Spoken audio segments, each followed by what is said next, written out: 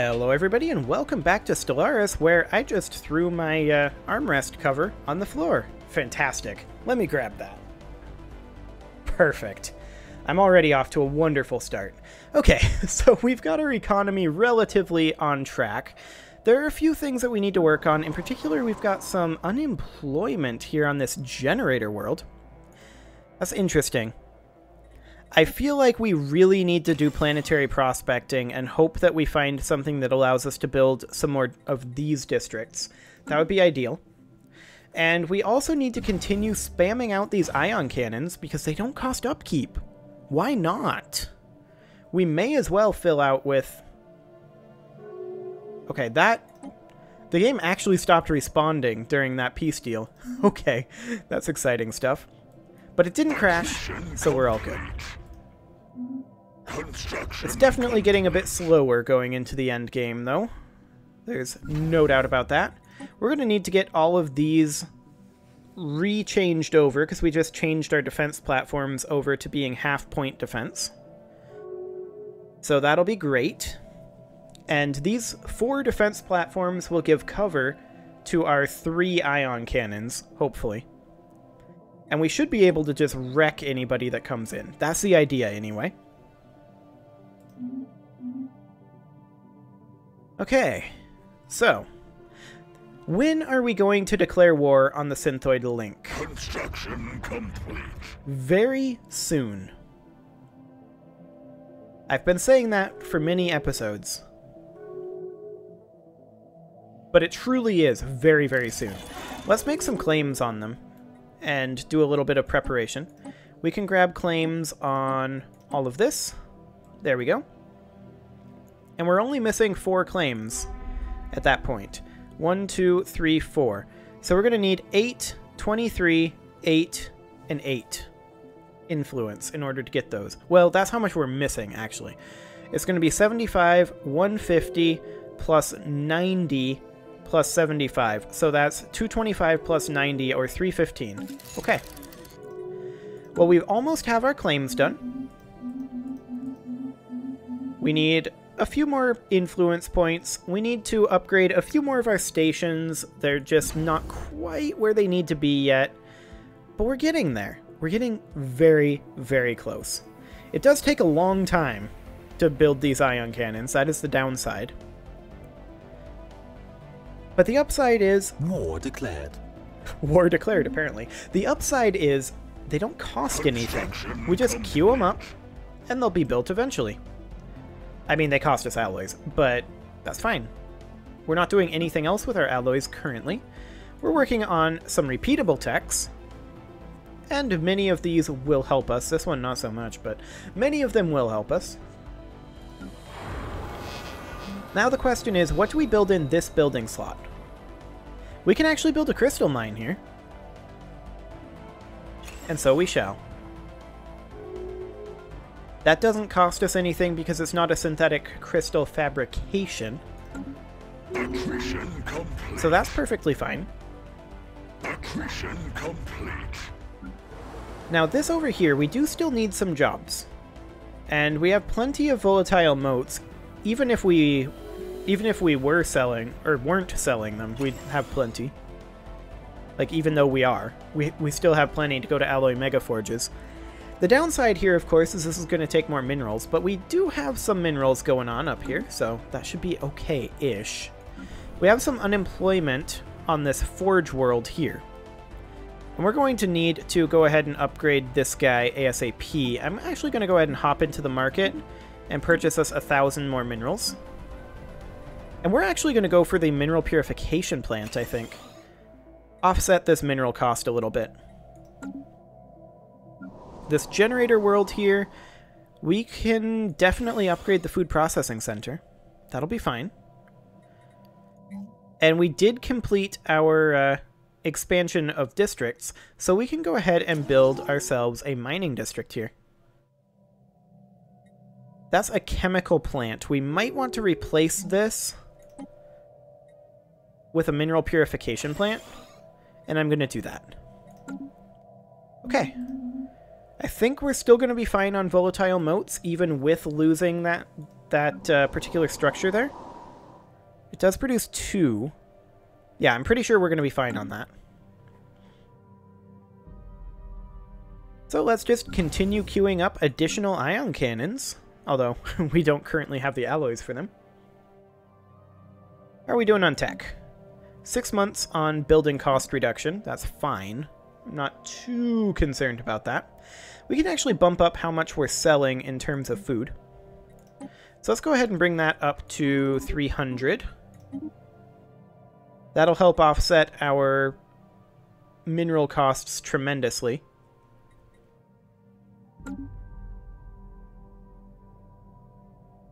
Yeah, very good. That basically doubled our net income of energy credits. Very happy about that. And we can go ahead and queue ourselves up an ion cannon in the Termana station. And that's exactly what we're going to do. And we could also think about maybe purchasing some alloys, but I don't really think that's necessary currently. We can make more claims on these guys. We only need the 4 systems now. So that would be, we can make 1 claim. And it's that one. Okay, so we can now make 3 more. We would need 225 influence to make that happen. So we're getting close on that front. We're also getting very close on our defenses front. The Oscom station still has a ways to go, as does the DM station. Overall, we're doing reasonably well. I'm glad we got the economy under control. I was pretty worried about that for a little bit there. When we were sitting at a deficit of like 350 minerals and we were not making energy credits either, I was just like, ooh, this is not looking amazing.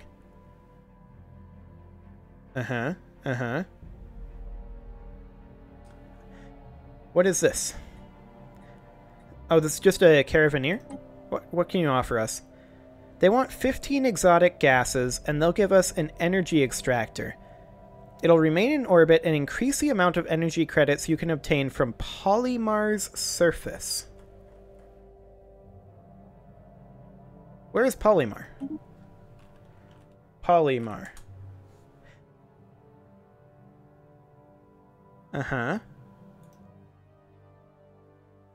We don't have anything that has a surface there. Oh, from the star's surface? It's only 15 exotic gases. We have 507. And that'll add 5 energy credits. Yes, we will do this. Thank you. I will happily get 5 more energy credits every month for the cost of 15 one-time exotic gases. No problem there. Now this world here, it needs some housing. I'm going to give it a generator district. Excellent. Okay, so we have Mastery of Nature happening here. We can also build a building slot. Now this is a mining world. We already have our mineral purification hub, and we have as many mining districts as we can possibly have. So I feel like we already have an energy grid here. Food processing facility won't be very useful. What do we go for? I don't like these options. Just a bioreactor? I guess we just go for a bioreactor. Construction complete. Certainly a little on the awkward side. Okay, we can have additional energy credits, but as usual with the repeatable techs, I like to just go for whatever's cheapest, which is energy weapon attack speed right now. Excellent. How are we doing compared to the Fallen Empire?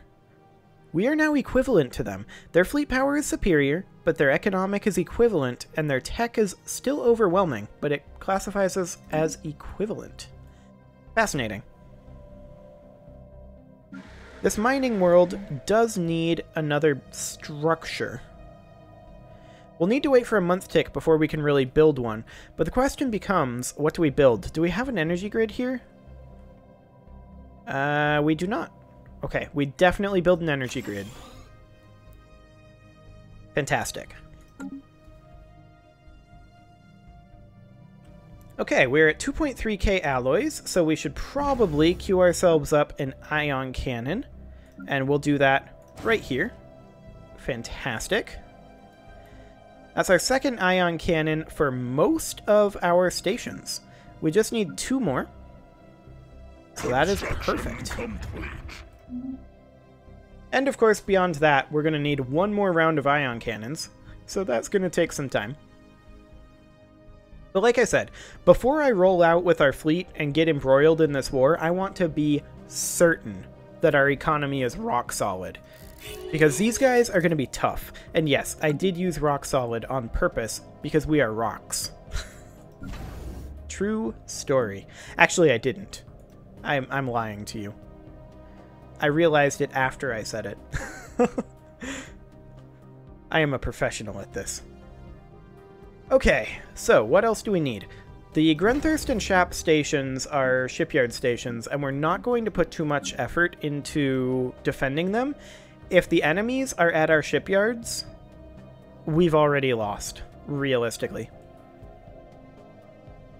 We may want to think about another shipyard down in this area, though. Like, perhaps over Castor would be a good spot for it. We would want to build another gateway down over here, which will be a big influence hit. But this might be a good backup a good backup shipyard. So we'll go ahead and get that started, but it's going to be a low priority sort of thing for a while. We're also going to need a construction ship. We're going to build it out of the Castor station, though, after that's good to go. So we need to queue ourselves up a second ion cannon here with the next month tick. So that'll be fine. Just as soon as the month tick rolls around. Which will be a little bit yet. Construction complete. How are we doing on our planets? Those appear to be relatively fine. Fantastic. And look at this strength. 42.2k. Wow. Okay. I'm going to go ahead and get this ion cannon queued up first. And we'll do this one after. Just because I'd rather it be ticking. It'll be slightly more time efficient this way than queuing one up here right away. I mean, similarly, we could remove the second ion cannon from here and start working on one here. That would be fine. Just because we're better off having it ticking than not ticking and just waiting in queue, since we need it elsewhere.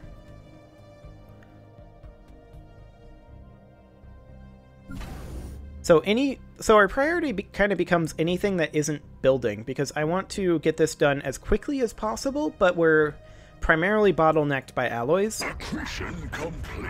So I guess that's a thing. Now this tech world here does need additional housing, and I'm going to give it a generator district, because we're going to need one of them. We're also going to need an energy grid here relatively soon, but that'll have to do for now. We have unemployment here on this forge world. I'm just thinking, we have one more building slot to unlock. I think we go for an agriculture district, and then a hive district after that. So I think that's the correct way to do that. Excellent. Now this station here is going to be upgraded in a few more days here. So that's fine. We should probably get... Let's see, that's home-based at Shap, that's home-based at Grunthurst, and this one is home-based at Grunthurst. We should probably get that over to Castor. That won't take too long. And then we're going to change the home base here to the Castor station, which I don't think we can yet, but as soon as it's done.